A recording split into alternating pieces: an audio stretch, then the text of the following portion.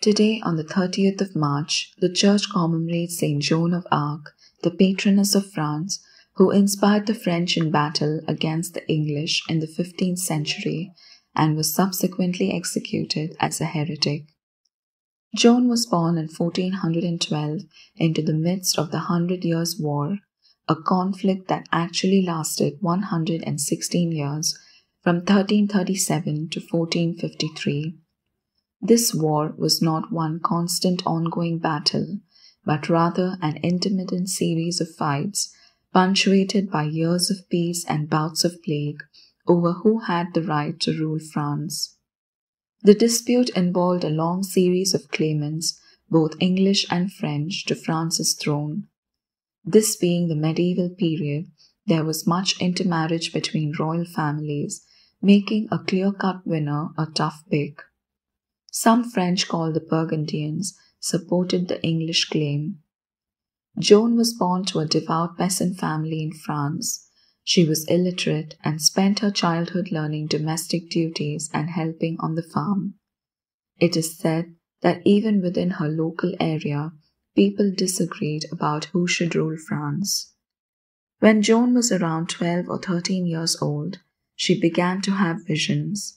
She said her messengers were Saint Michael the Archangel, Saint Catherine of Alexandria, and Saint Margaret of Antioch, and their assignment became clear. She was to help Charles VII be officially proclaimed the rightful king of France.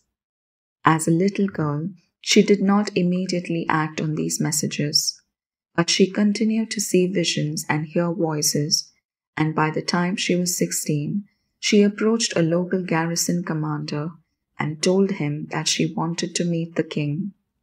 Naturally, he scoffed, but Joan must have been incredibly charismatic, and this being medieval France, her claim of visions appealed to the popular imagination. The locals began to support her, and Joan eventually parlayed this ability to rally opinion into martial victory. But first, she needed to sway the commander, who relented and sent her with an escort on the 300-mile journey, some of it through wilderness, to the king's court. What happened there was a mystery. Tradition says Joan was able to recognize Charles VII, even though he disguised himself to test her. Supposedly, she told him things only he would know. Convinced, he allowed her, dressed for battle as a man, to lead his troops into the crucial fight for Orleans. Fervent hope spread that the young visionary was God's instrument of French victory.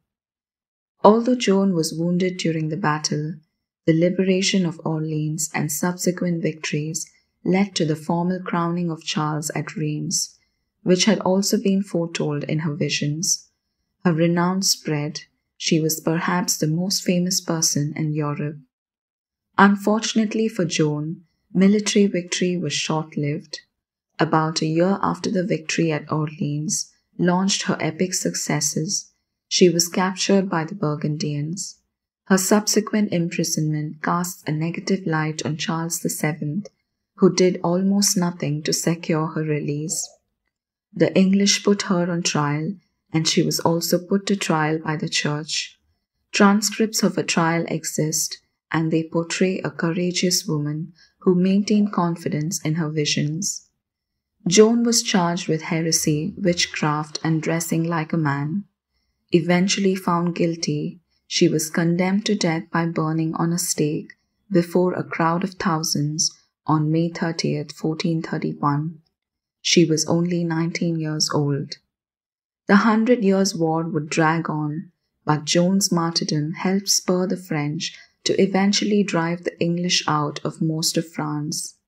Charles VII, perhaps feeling some well-deserved guilt, procured a trial review years later, 30 years after her death, that nullified Joan's guilty verdict. Hundreds of years later, Saint Joan of Arc inspires more questions than nearly any saint in history. Books about her fill shelves, and perhaps more films tell her story than that of any other saint. She continues to fascinate and captivate the popular imagination. In 1920, She was canonized by Pope Benedict XV.